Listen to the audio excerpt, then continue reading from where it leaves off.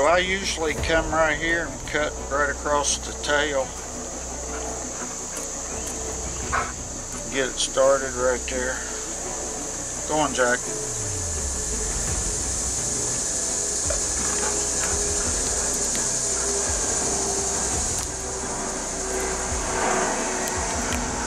Lacey doesn't like the heads. No.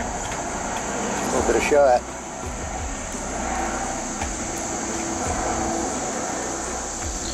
So this is how I skin mine. I always start back here, and then I got this little GIZMO right here. It's kind of neat.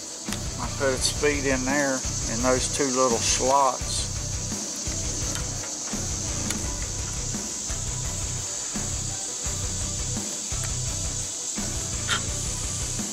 Let's come down here and get a hold of that. Work it right off there.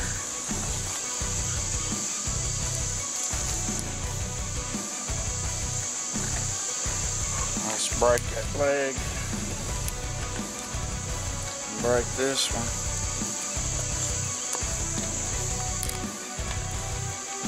And then I always cut that off because I want to put this head in this other slot. That way you keep, when you cut that off, you keep that loose hair off there.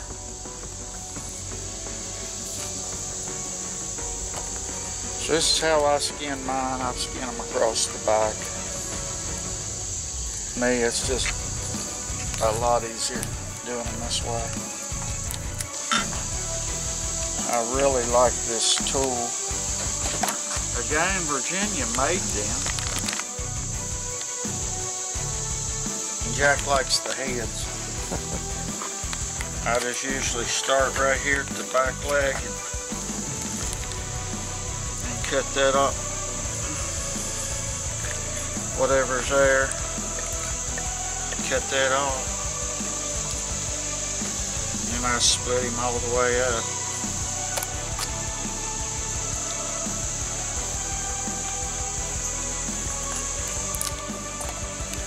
I just usually break those ribs open.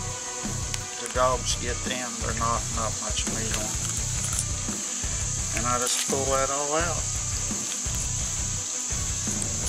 There it is. Clean. So then I got a lot of people like gravy, the squirrel and gravy. But we like dumplings. So we got an old recipe, an old family recipe. Hillbillies has been eating squirrel and dumplings and gravy and biscuits for many, many, many generations of us. So not too many of us left anymore.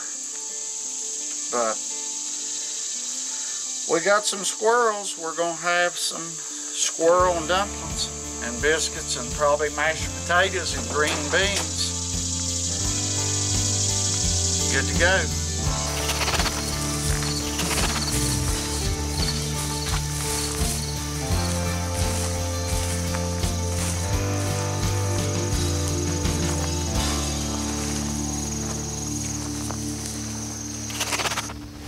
Looks like we're at war.